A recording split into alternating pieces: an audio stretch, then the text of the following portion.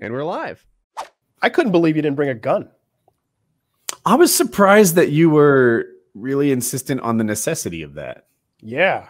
Yeah. Like the cross country kind of thing. Like, I don't know. I'd want a gun.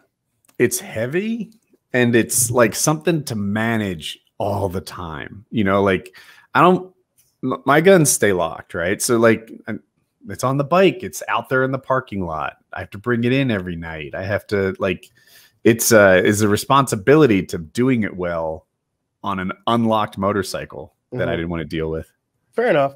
I don't know. Something about a cross country. Don't fuck with Kyle when he goes to Colorado. I'll have a crossbow. All right. I'll have a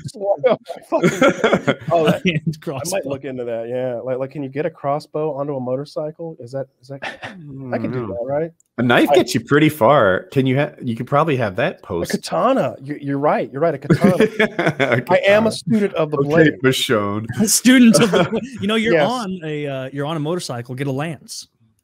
Oh, that's good thinking. I like that. Yeah, good thinking. A knife, even like a multi-tool, which you'll find other uses for with a blade that locks, I feel like is a pretty good defensive weapon. I don't know. I want something that shoots stuff. I think a crossbow is my go-to, or a longbow. I could be the longbow guy. The bike. Are you gonna be like standing on it?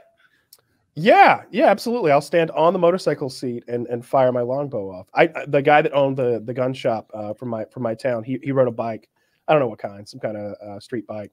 And I'd see him riding around town, and he would have his Vector on his back.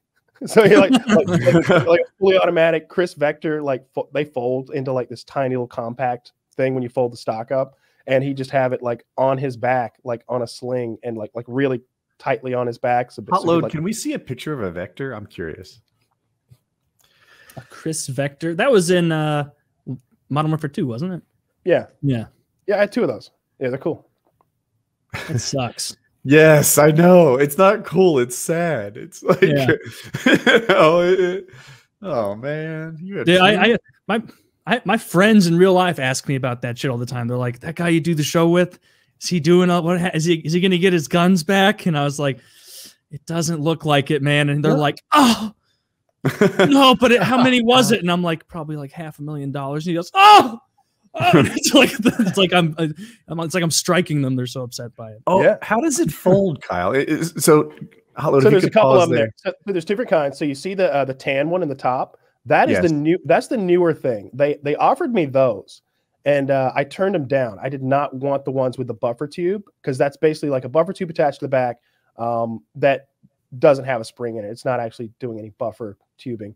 And then, it's got an AR stock. So that telescopes, right? That's as compact as that is going to get. It does not fold in that configuration. There's probably a foldable one with the with the AR stock, but at the time there wasn't. And then like this is the one that's kind of top center right now. That's something I've never seen before. That's some new shit. That's a weird fucking thing I've never seen before. But like the one that he's got, like that thing that's like dangling down. I don't even know what that is. It looks like some sort of a newfangled.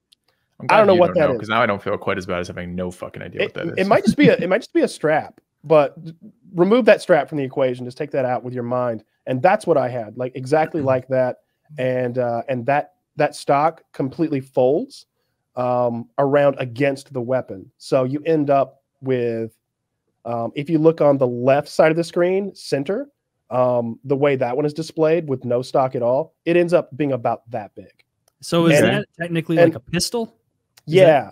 That's a pistol. And in that configuration, he's got like a probably a 17-round Glock magazine stuck in it. So you can see the magazine kind of angled right where your left hand would grip. That's the mag. That's the mag there. But obviously, like you can put a bigger mag that's like 30, 32 rounds or something like that in there, and it sticks way out like that. Yeah. But it'll like accept white. both. Yep. I like is it called a scope? The red dot? Is that in the scope? What do you call it? What makes it looks like you're enforcing the laws of the Imperium. I mean, like that's so stormtroopery to me. I don't know. Just call it an optic, and you cover all your bases. Usually, can't be wrong then. I like the optic on it. I think it fits the gun. Yeah. That one. That one's got all kind. That's a Tarkov gun right there. They're very quiet. Because that it's mine. Oh, it is literally a Tarkov gun. I'm sorry, I cut you off. Yeah, they come in 9mm, but I had 45 ACP ones, which I think is the original caliber they were designed in, and with a suppressor, which I had. I think I had a Silencer Co. suppressor stuck on it. Very quiet, like paintball gun quiet. Oh, that's neat. Like literally, boom, boom, boom. You could hear the bullets impact. You could hear that crack when they hit trees and stuff. Huh. It looks cool. I like that about it. It's a piece of shit. Yeah. Is it expensive? I have no idea. Those were like I guarantee they are. On that if I had page to we were just guess. looking at. So. Yeah, I don't know what they charge for them. They just gave them to me. But it's probably not crazy. Like probably less than $2,000. I would imagine less than $2,000, like 1,500 to 1,700. You know, if you wanted some more accessories, probably if you wanted a buffer tube one, you're probably adding a couple hundred or something. Which I think most people do prefer that.